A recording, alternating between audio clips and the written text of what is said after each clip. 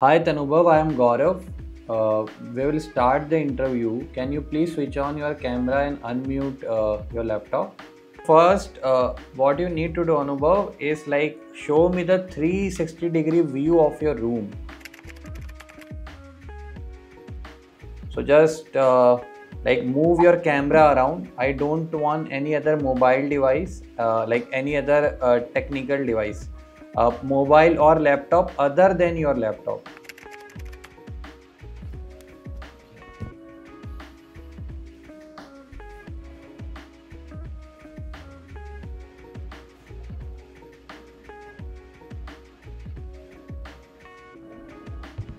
Introduce yourself. Hello sir, I am Anubhav Katiyar. I was born and raised in Nagpur.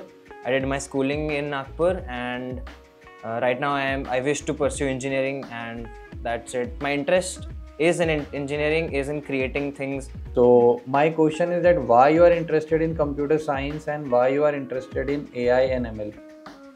So sir, I was introduced to computer science or coding, let's say, in my school. First HTML and CSS was introduced. But then I was like, okay, this is nice. I can create some web pages and stuff. But then I was introduced like corely when I got into robotics. So into C++ and stuff when I had to program robotics and stuff. Then I got to know how much we can create. Okay, like can you tell me a bit about what you did in robotics? Some small project or anything that you want to tell me. So one of the projects I did was make an RC airplane. We used a brushless motor for that, a transmitter and a receiver, and we have to make the chassis. I made the chassis myself. So yeah, I just put it together. Great. So that's pretty nice. One more question. Why do you think NST, which that is Newton School of Technology, is a good fit for you? So main reason would be because I generally didn't like traditional schooling, like how teachers behaved, let's say, against like how they reacted when certain stuff didn't go their way, or let's say I was doing my own things and then they wanted me to do other things and not the things that I wanted to do. That peculiar mindset was troubling to me.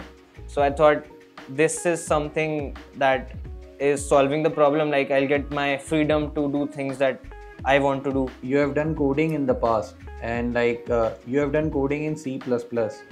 Are there any other languages that you have coded in? Yes sir, I did learn Python to make websites because see, when I told you that I did HTML and CSS, so then I was learning how to make my father's e-commerce website on that platform. Then I got to know that I can do it using Django, and for Django I had to learn Python. So then I started learning Python. Okay, so you are telling me that you have coded in Python and you have also coded in C++ and that too in school itself. Yes. Okay, that's pretty nice. Great. The question is asking for 5 digits number.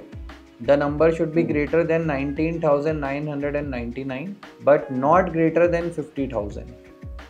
In total, there are 7 digits: 0, 1, 2, 3, 4, 5 and 8, and the repetition of the digits is allowed.